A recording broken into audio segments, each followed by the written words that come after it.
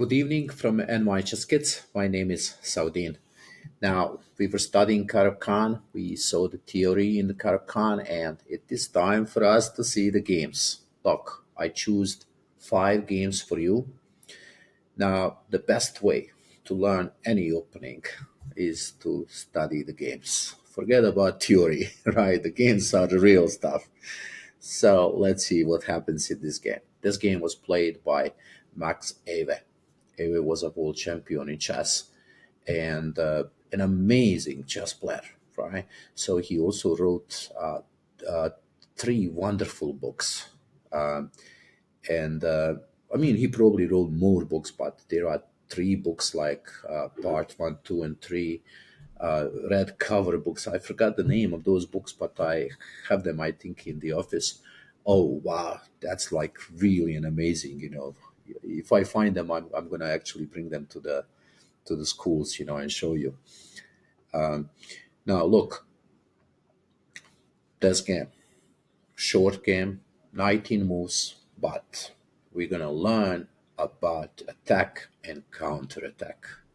So let's see. Pawn to e4, c6, d5. Try to remember the moves because the next is going to be guess the move. So it's going to be the same game, but you will have to guess the moves on your own. So we take on e4. We must take on e4, right? And now bishop to f5. Look, this was one of the games, that was played in probably in 40s, 50s. So people were learning about Caro-Can defense, and not the best move was played here with the whites. Queen f3. Now, what is this queen doing on f3? Protecting the knight, attacking the bishop on f5, right? And black plays e6, right? Of course, you don't want to take bishop e4 and queen takes on e4, then this knight can be moved to f3. Look, this queen is disturbing the white pieces. Knight cannot go to f3, right? So we don't want to help the white pieces, right? Queen f3. Now, bishop goes to e3, and look at this move right now. Queen to a5, check. Now, the idea of this move is to make a white king and the queen side weaker. So basically, if you play pawn to c3, that would make the king weaker. So if the king really wants to go into the castling, then this c3 move would make a lot of like empty space around the king, and it could be troubles there. So the white decided to play bishop d2. So, but anyway, from the black side, you see, you wanna understand this move because black could play queen d5 immediately, but he did not play that move immediately. Right? He first played queen a5 and bishop d2, and now queen d5. So there's a double attack here. Knight on e4 is attacked, and the pawn on d4 is attacked, right? So then again, if I go back here, when I see this queen d5 move, I'd rather play c3 here, or c3. I'd rather play that move than bishop d2. But I think white thought that maybe capturing on d4 will be risky for black. Now, queen takes. Is it risky? Taking the pawn for free. White gets development, right? Let's see what's going to happen. Castling and knight d7. Now, of course, black wants to play knight e5 and remove this bishop from d3. So knight e2, queen is attacked. Now, the question is what to do here. Now, this is like very important moment in the game. And I think we need to learn to play the moves that Max Saber played right now. Look, of course you could move the queen to a4, right? You capture the pawn, and now you're running away, attacking on a2. But look at the move that Max Saber plays here. He's kind of releasing the pressure, right? And by playing this move, bishop to e4, he's trading the pieces. He's pawn up, and by trading the pieces, he's kind of releasing that pressure on his position. Bishop takes, and now he plays queen c4. He's attacking the pawn on a2, and from here the game really starts, right? Bishop c3, allowing black to capture on a2. Black plays first knight f6. So with this move, look, he's protecting himself. He's protecting the knight in d7, because sometimes, look, even rook d7 could be played, and queen f7 check. So it could be dangerous. So this move, and at the same time, he's attacking the bishop on e4, right? Now, white plays rook d4. And the question is, can black take this pawn on a2? Right, black is already pawn up, and if he takes on a2, he's clearly taking a lot of risk, right? But what we're going to learn from this game is a beautiful defense, right? The counter attacks, right? Look, he takes on a2, he's threatening to play queen a1, and the rook on h1 is hanging out there. But white goes into the attack. He sacrifices bishop c6 and queen c6. It looks very dangerous, right? Look, there's an attack on the rook on a8. The rook on d4 is attacking on d7. This rook can come and attack on d1, right? So the question is, how should black defend this position? Playing rook d8 would be very passive. That means you really accept that the attack is coming, right? Rook d8 is a kind of move that really leads into passive defense. Are you going to survive here? Not sure, right? But look at the move that Max Saber plays. Defensive move. He plays defense, but the kind of defense that in karate they say the best defense is to attack, right? So he plays a move, rook to b8. So he's now doing a counter attack, right? With this rook on b8. Let's see if he's going to succeed. Rook d1. White wants to take rook d7, knight d7, queen d7, checkmate. What can black do here? Right? Protecting the knight, now it's impossible, right?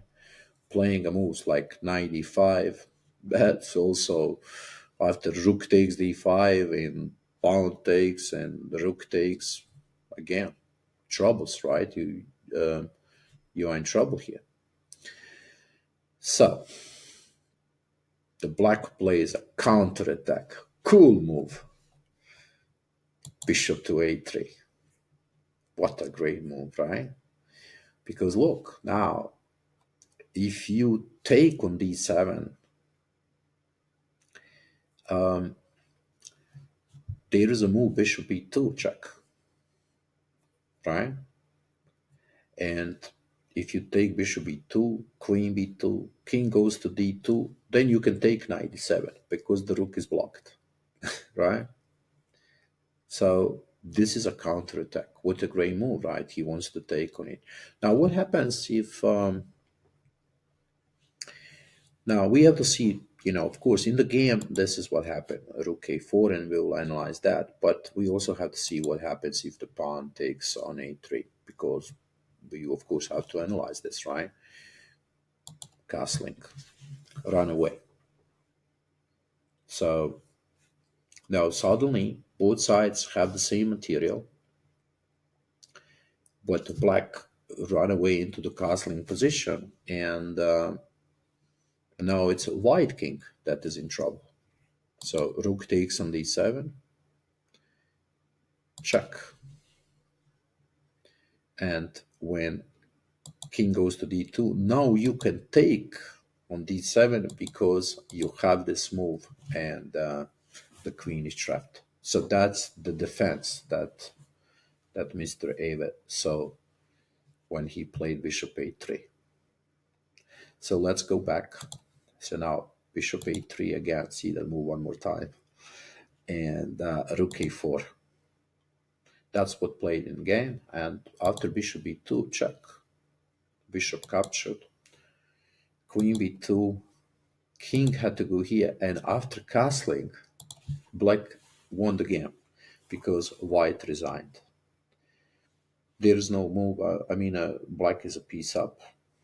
And white king now in trouble. Suddenly, from all that attack, white king in the center of the board attacked, right? So white resigned again. Let's see what are the most important moves. Should we go all the way from the beginning so you remember the moves? Because you will have to guess the move.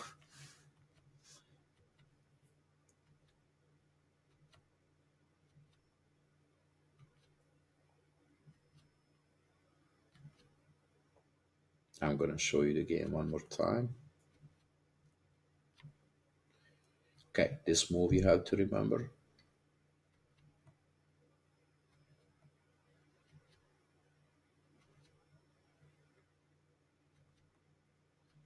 And here, important bishop e4.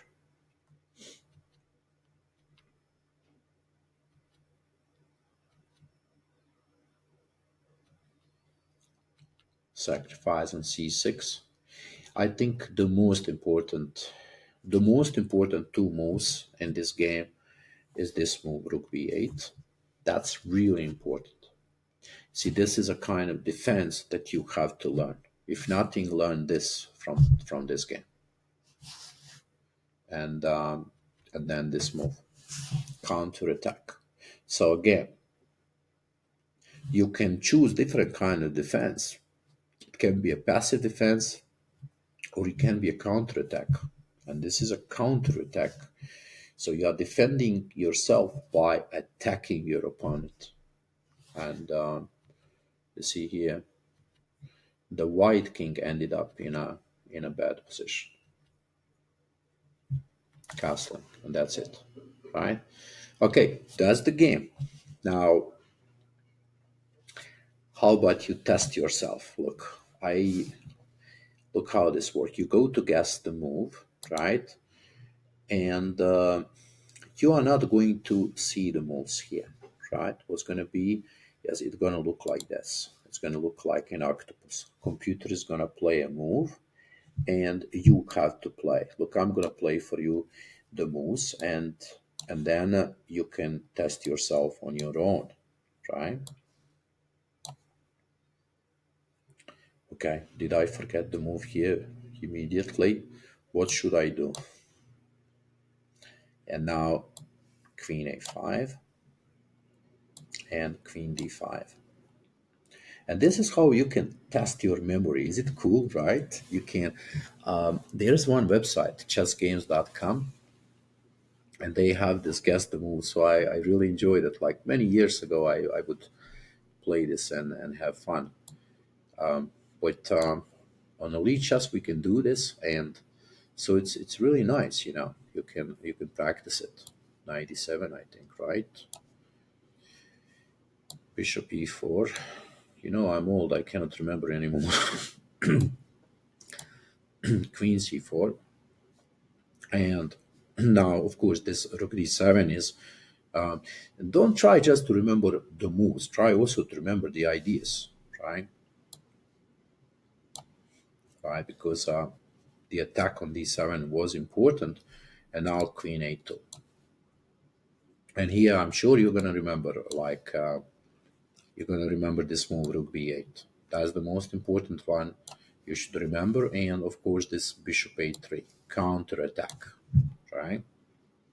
And this is, look, you play like this, memorize, try to memorize the games, test your memory, and then you'll see you're gonna get a lot of great ideas. You're gonna start uh, playing those openings with no problem, because if you can remember a game like this, then of course when you're in a tournament game, you're gonna just remember the moves, right? You're not gonna be forgetting them, right?